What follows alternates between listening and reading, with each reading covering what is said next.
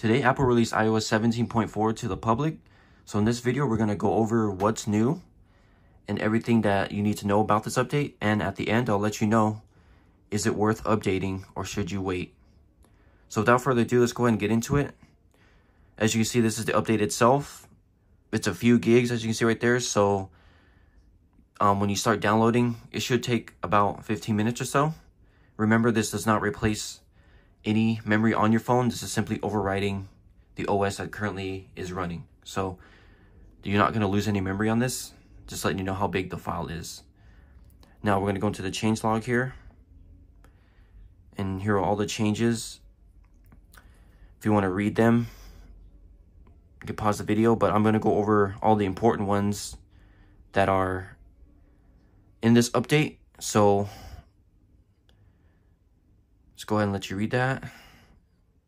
And then of course, with any update, there's always going to be security. So my obvious recommendation is, if you care about your security, then obviously updating is important because they do patch a bunch of bugs and other vulnerabilities. So definitely update if you want to be at the most secure point. But in terms of features, we're going to go ahead and get into that right now. So I'm going to download this update and I'll be right back. Now that we updated iOS to 17.4, this is the first thing you'll see if you haven't gone to 17.3 or even 17.2. This is a new feature Apple added because in the past, there was a major vulnerability where people could change your password using a simple method, and Apple addressed that by adding this feature here called Stolen Device Protection, basically making it a lot harder to change your Apple ID password and lock you out of your account completely using a simple passcode on your iPhone, because that was the method before. They fixed it, so this is how they got around it. You can opt in, and I highly recommend you do. So we're going to go ahead and do that here. But you'll be greeted with this splash screen upon updating to iOS 17.4 if you haven't done it on a previous version, 17.2 or even 17.3. So we're going to go ahead and kind of go through this. We're going to skip through some of this. Okay, so the first thing we're going to go into is the method I always say when you update to any version is, first we're going to go to settings, and then go to general, then about. And if you have any carrier updates, it will populate here. And this is important because, of course, this has to do with your cell network. You want the best and strongest connection possible. So if there is an update, definitely update it so you can get the best connection and most stable connection for your cell network. So go there. Once you're done with all that, then next up you would go to the App Store, let it load. This is all new. Then you're going to go to your icon at the top here, and if there's any apps that need to be updated, which there will be on your phone, they're going to be right here. Now you're going to want to swipe down and reload to get them all to populate, but always update your apps after an update, because of course when Apple updates their OS, the developers of an app needs to adjust to that to make sure their app works well with the new update. So update your apps so you don't have any compatibility issues or any bugs or anything that will make the experience less intriguing, I guess you would say. So make sure you update all your apps after any update you do to the phone. One of the major changes is in Apple Music, but they now changed the Listen Now button to the Home button. So you'll no longer see Listen Now right here. You'll just see Home. And then they also added a new playlist where it updates monthly to all the songs you constantly go to or like to frequent. That playlist will update as new songs come and go, and it's a monthly update. So that's a new feature that they added to Apple Music, those two. And in podcasts, we type that in here. If you go to the podcast app, They added a new feature where podcasts have transcripts, but you'll be able to do a transcript like Apple Music lyrics. So if we can play a podcast, we're going to mute it, of course, for copyright. But if you, as it's showing you right there, you click it, and as you can see now, there's the transcripts for the whole podcast. This is similar to the Apple Music lyrics page, so this will look familiar to you. But now, any podcast you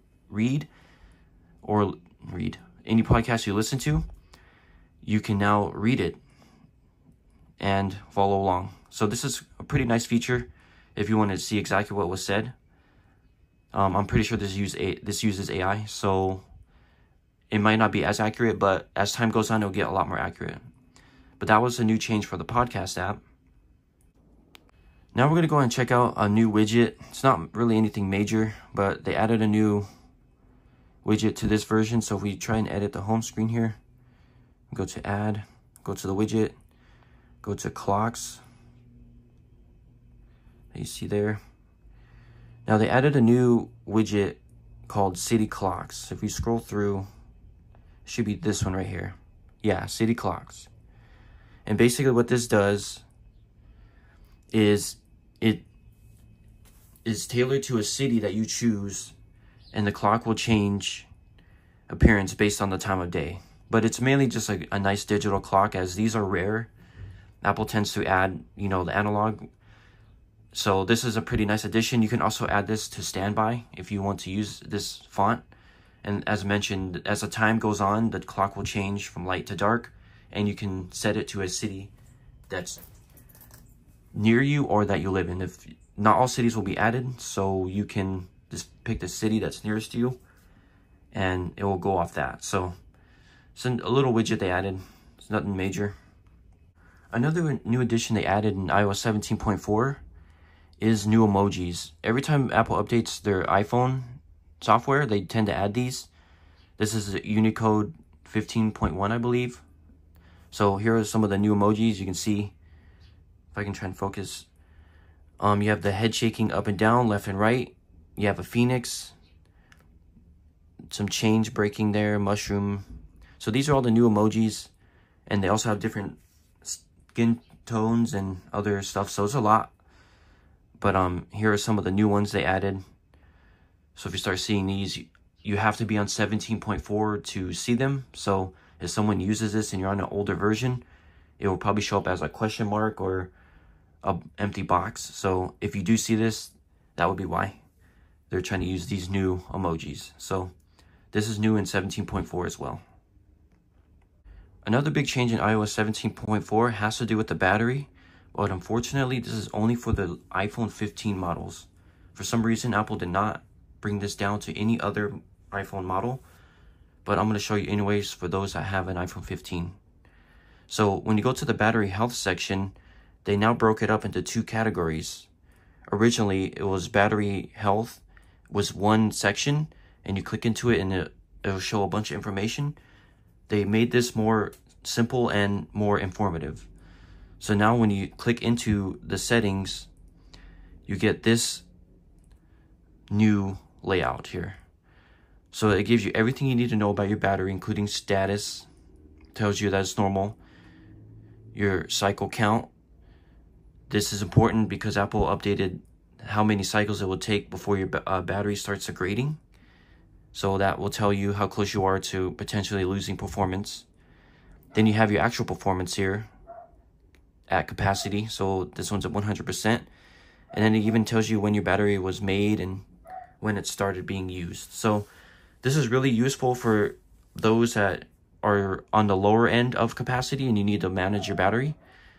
This will help you a lot. But as mentioned before, this is only for the iPhone 15 models. So if you are trying to find this in your older iPhone, this won't appear for some reason. We don't know why Apple did not add this, and I hope they do in the future. But it's just another new feature in 17.4 for the iPhone 15 models, a better battery management tool.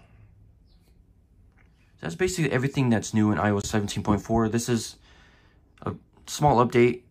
As we get closer to iOS 18, it's going to get smaller, but all in all, they did add a few things, so that's a good thing.